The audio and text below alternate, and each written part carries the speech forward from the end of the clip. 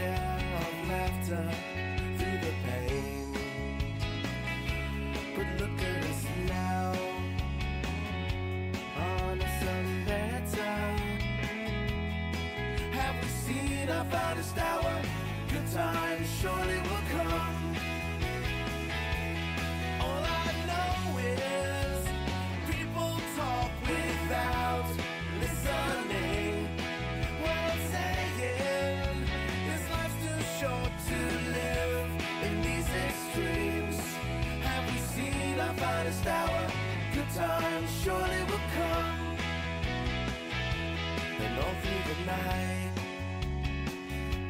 I wondered and waited. Fake news. Boston wrestling is fake news. Divided we fall to wait here for you, holding it together,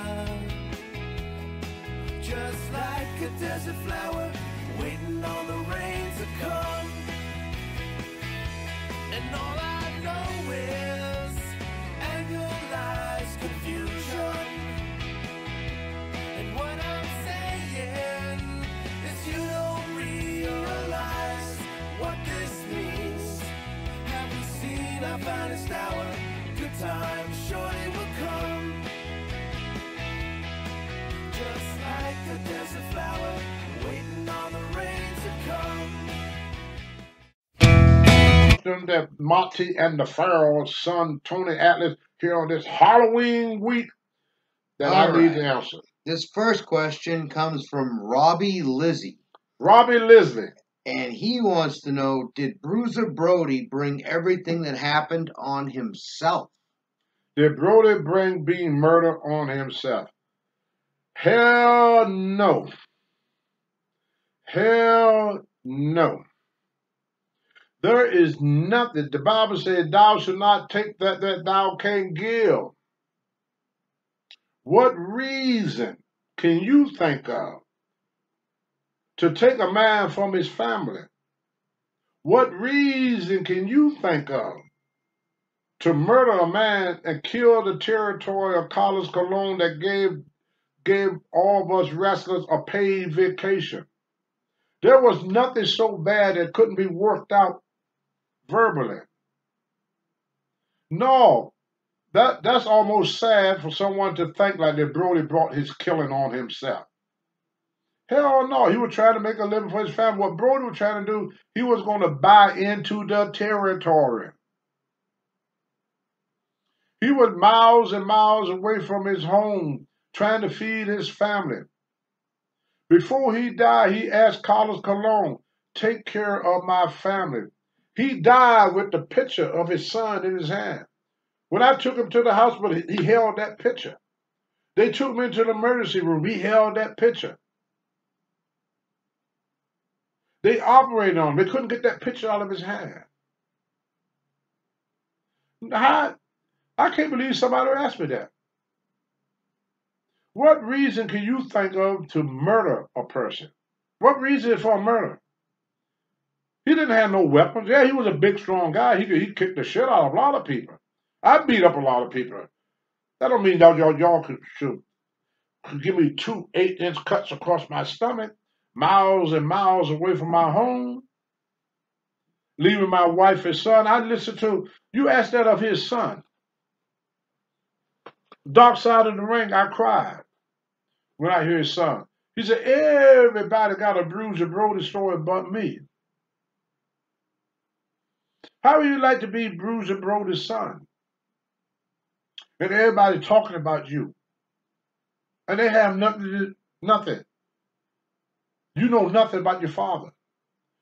And he was doing it for his son. He didn't want to wrestle his whole life. He was in his, he was in his early 40s. He wanted to get on the promotion end of it. He wanted to, buy into a territory and be a promoter where he could spend more time with his wife and family. He was trying to get out of the ring. And he died trying to be with his family.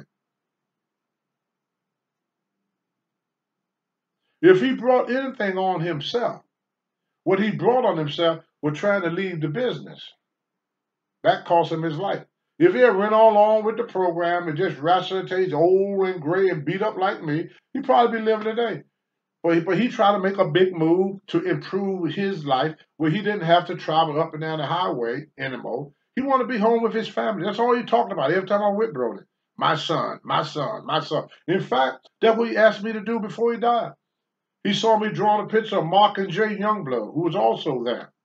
He said, Tony, that's great. Can you do a picture? Do a picture of my uh do a picture of my son. You know? I said, yeah. I said, we're gonna be here for a week. I said, I have it done. I said, I finished Mark and Jay Youngblood. Mark and Jay Youngblood is Rick Romero's son. You know, Yep. Romero. Yeah, Rick Romero. And I said, yeah, I have it done before. I said, give me the picture. He reached to give me the picture. Jose come along and said, Brody, can I talk to you, please? Brody turned and said, yes, real nice. They both was nice. Nobody expected a damn thing.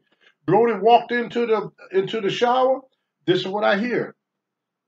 Yeah, yeah, just like that. I looked up. Brody was bent over. Jose had a knife in the air like this. I reach in, grab Brody to pull him back, and freaking intestine wrapped around my arm. When I laid him down, I had to not rip his intestines. I pulled his intestines off my freaking arm. How in the hell can you bring that to yourself because somebody got pissed off at you? I got pissed off at a lot of wrestlers. A lot of wrestlers got pissed off at me. A lot of people get pissed off at me. I don't want you putting a freaking knife in my belly because I say something you don't like. That's retarded shit, man. No, Brody did not deserve to die. I can't think of anybody. Well, I know some people deserve to die, you know, but not Brody. Not for a disagreement in a dressing room. Come on now. Thank you for your question anyway. What's for the next one, Larry? All right. The next one is from 1980 Triumph. And he wants to know, will you address what your stepdaughter spoke about?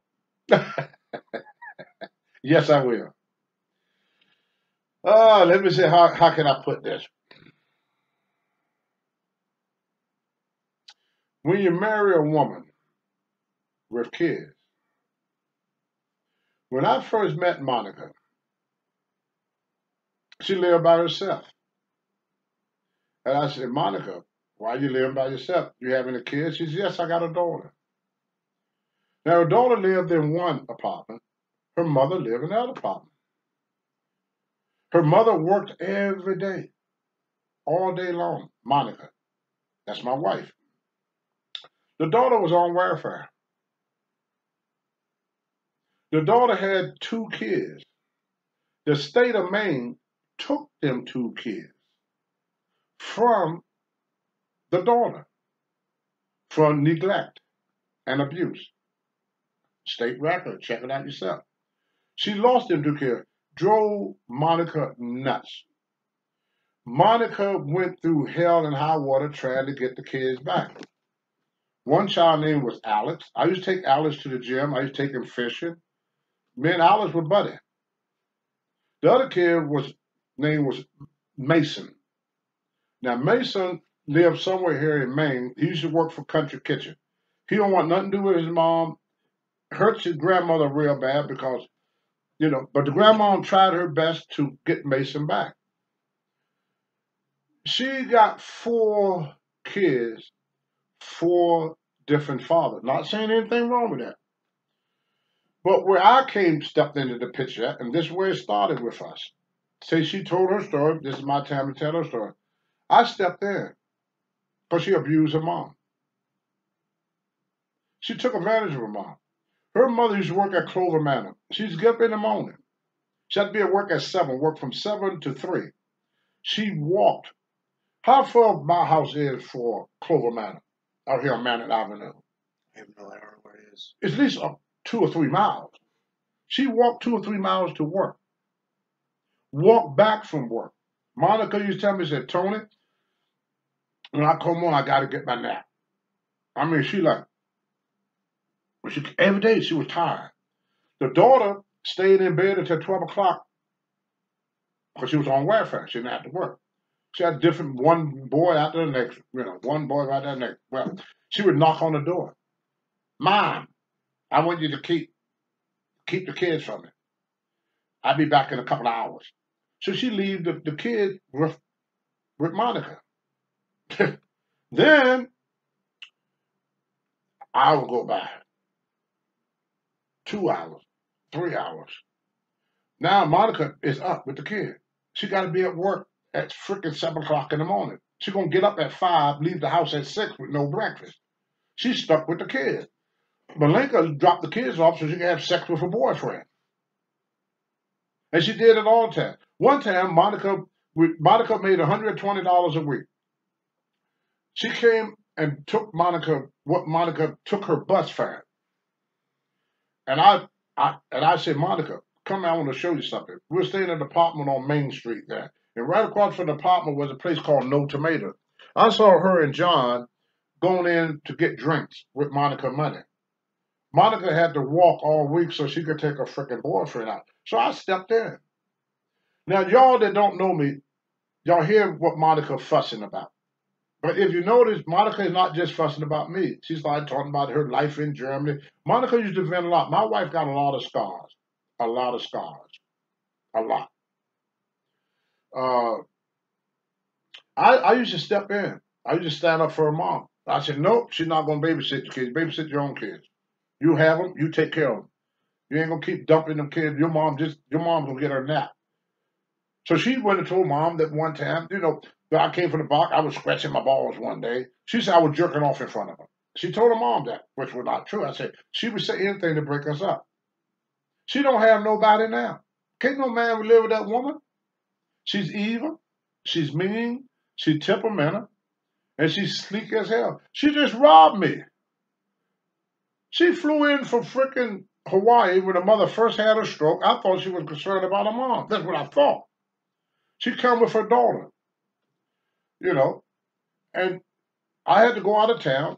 So I gave her the key to my place, and I said, so I can get a hotel. You can stay here. I said, I'll be gone for the weekend.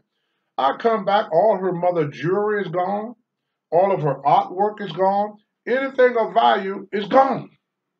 So I went to the Louisville Police Department and told them, they said, well, Tony, when you made a mistake, you gave the key. He said, there's nothing we can do because you gave her the key. She just texted a letter to Monica caseworker. Her mother been in the hospital for 2 years. Malenka have not called. She only came for one time to see her mom in 2 years. And that came to steal whatever her mother had of value. That woman is so low. And I don't say mean things about people. That girl is so low, she could walk under a snake without bending over. Her name is Malenka Johnson. I got text messages on the phone. I showed her caseworker. Her caseworker said, it's a damn shame. She turned her back on her mom. I go to see Monica every day. Every day. Who asked that question? 1980 Triumph. Ask him when was the last time that that Monica daughter picked up the phone to see how her mom is doing.